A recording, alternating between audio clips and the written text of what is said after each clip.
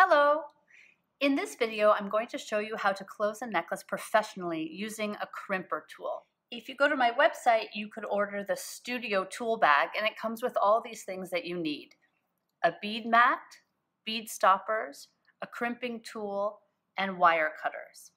Now don't worry, if you don't have our Studio Tool Bag, you could use a towel, tape, pliers, or nail cutters.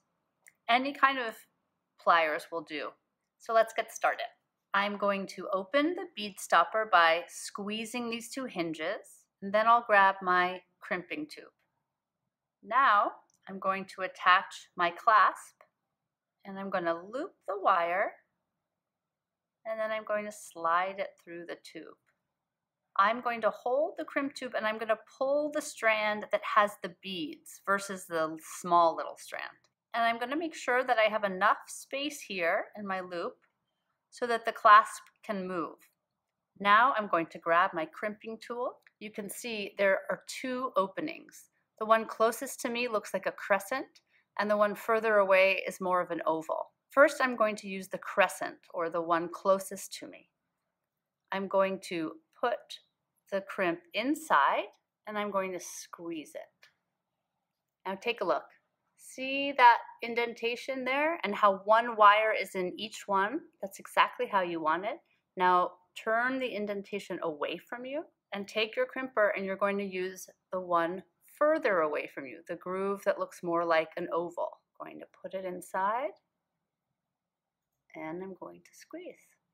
So now your crimp tube almost looks how it looked when it started. It looks like a tube, but when you get to that one side, you can see the fold in the middle.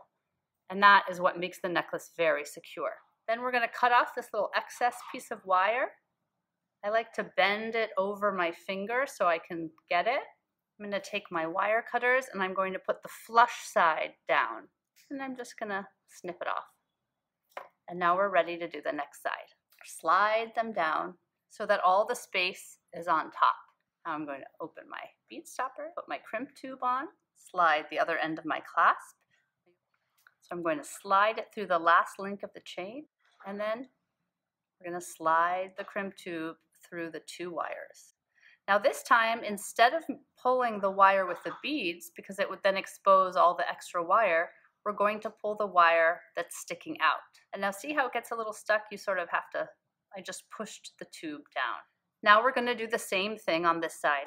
We're going to put the tube in the groove closest to us and squeeze. Now you're going to move the indentation away from you, put the crimp tube in the groove further away from you, and squeeze again.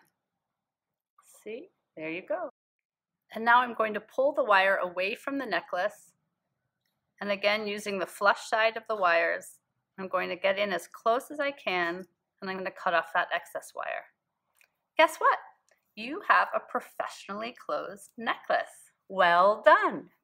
If you like this video and want to see more like it, please follow me or go to my website, shopsaskia.com. Have fun creating!